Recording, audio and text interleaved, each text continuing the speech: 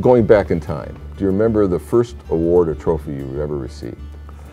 I remember in Little League, I won the Most Inspirational Player Award for my team. And I still have that on display because I think inspiring others is something I'm really proud of. What or who inspired you to go to law school?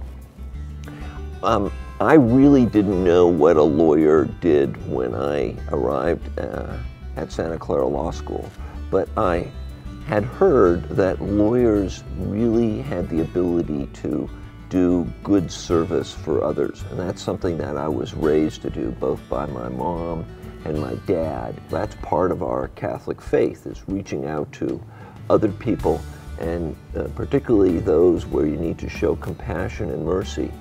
And I saw through law that I could have an effect, and that's what inspired me to go to law school. So there are quite a few law students here tonight. Can you share 3 pearls of wisdom or rules to live by that have helped you to succeed in life and in law? The first is find a great mentor and learn from him or her. I was blessed with mentors throughout my life, such as Roger Marzullo, Chuck Brock, Joe Cachet, people who really took the extra time to help me become a better lawyer. And I've tried to focus on mentorship in my own practice.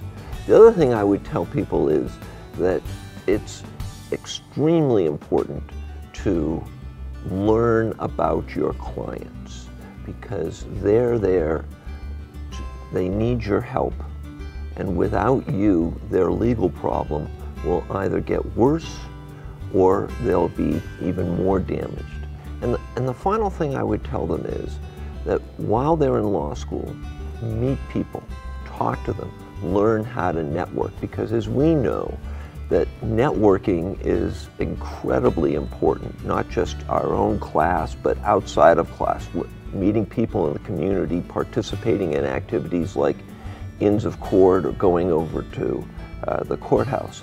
Because until you see what happens, until you talk to the people who are doing it, it really is not a practice of law. But once you see them, once you talk to them, you'll understand how important it is to be a lawyer and the difference that you can make. What's your proudest personal accomplishment? Well, I think helping guide others. First, helping guide my 3 sons, John, Matthew, and Mark, but also as a lawyer, helping guide others, the people who worked closely with me, Clara Moraine, Celine Purcell, Joe Ferrari, among others, who then went on to law school and have used their law careers to help other people. I think mentoring, passing on what we learned, how to be a lawyer as a professional, not as a business person, that's really an incredible accomplishment in my mind.